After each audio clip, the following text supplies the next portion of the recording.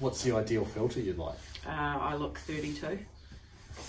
No, I look 32. That was when I was... What did you look? Looks like Steve. Steve's nose looks funny. It's got like Rebecca? a... Oh, now I've got an eye twitch. Oh, no. Laurie said she's ready, James can see but it. I know she's not actually ready. Oh, it's get going forever, so let's just crack on.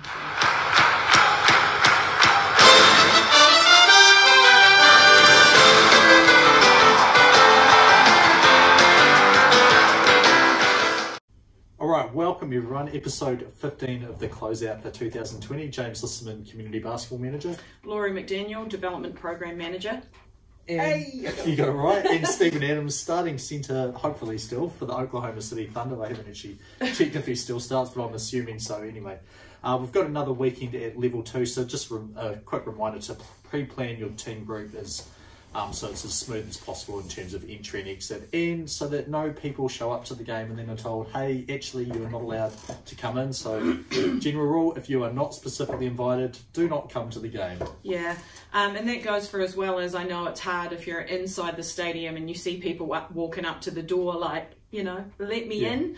Unfortunately, no, this is not the Three Little Pigs, so we won't be letting other people in. We just have to make sure we maintain the government guidelines and so that we can keep playing. So as tough as it is, know your role, don't let people in the gym, and stick to your numbers, and we'll get through the other end of this soon. Yep, definitely. Right, on to the Miles Toyota Women's Prem game. First game we're going to talk about is Lincoln University versus Horswell, and in a role reversal of these games in the past, Horswell has come away with a 59-46 victory over Lincoln University.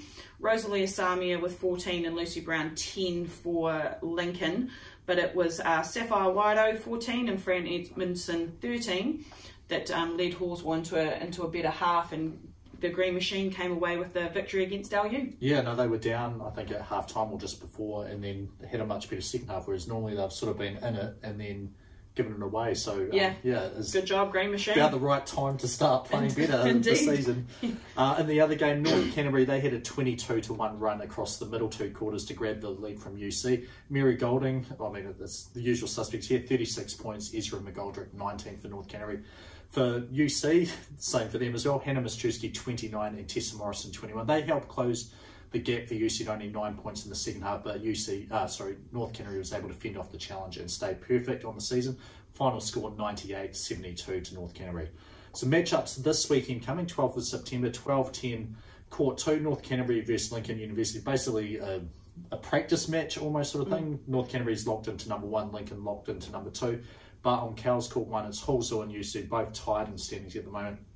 Winner will go through and grab that third spot to play against Lincoln University in semi-final week, and losers' season will be done. So I think it should be a very, very good game, that one on Court 1.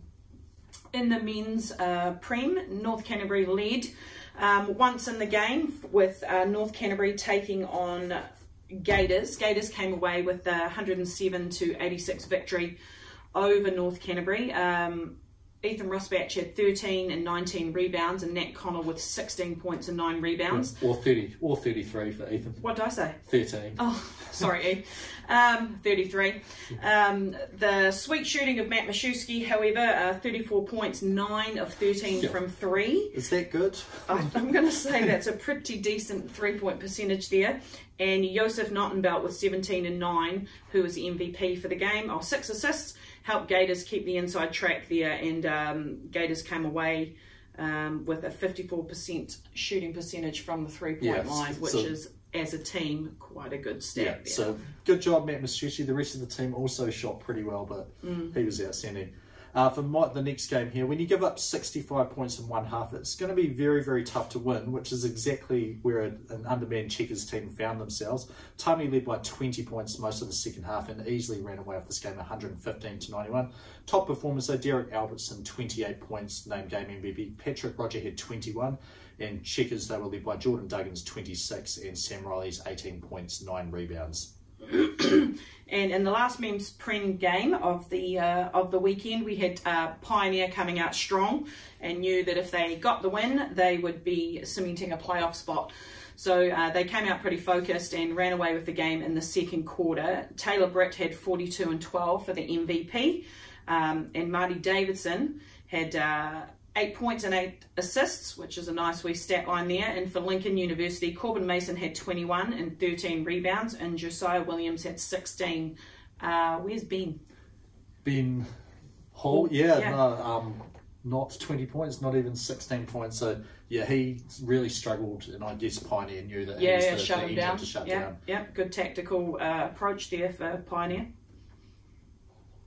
You can do the matchups. Oh, yeah, because my name's on it. Yes. All right, so we have matchups for this week's Prems competition. So, Premier League games this Saturday. At 1:45, we have Atami taking on UC. At 3:20, we have NC taking on LU. And at 4:55, we've got Checkers and Gators. So, while you can't go down and watch those games, they're being played nonetheless. Yes, they are. So what's on the line here? Nothing for Atami. They're the number 1 seed no matter what, so will be in the playoffs regardless. Pioneer is number 2 or 3, but it depends what happens. If Gators win, Gators jumps up to the 2 spot and Pioneer will drop to the 3. Checkers and North Canterbury are both eliminated, can't make it unless, I don't know, teams say, hey, we're dropping out of the competition, full stop. But, right, so it's pretty not much statistically impossible, but yes. But then it's Lincoln, Gators and UC. Gators a win, they're in. If they lose, they still have a chance. Lincoln, same thing. If they win, they're in. If they lose, they have a chance. UC has to hope, they have to win and hope that one of those 2 teams, at least one of them, loses. If they both lose, then UC will be the number 3 seed. Gators will be 4. But the key thing is UC need a win to stay alive, but they also need Gators or Lincoln University to lose to sneak into the playoffs. If all 3 of those teams win, then UC, you will be joining Checkers and North Canterbury watching or following the playoffs from afar. Yeah. All basketball people need a James in their life because if I'd had to work that out, guys, it would have been an absolute disaster. So thanks for that, James. It's fine. So on to McDonald's, Thompson and Whelan Trophy. So next week we're into playoffs. Whelan Division 1 this week. Stack just neatly beat out Rangiora 87-80. So Stack will play Ashburton, while Middleton Grange will host my old alma mater, Rangiora. Thompson Division 1, Christchurch Boys High upset Cashmere. So they'll play Stack. St Bede's and Christ will play for the 4th time this year. And they've all been very close. Thompson Division 2 games. Te Pā take on Cathedral at Cathedral.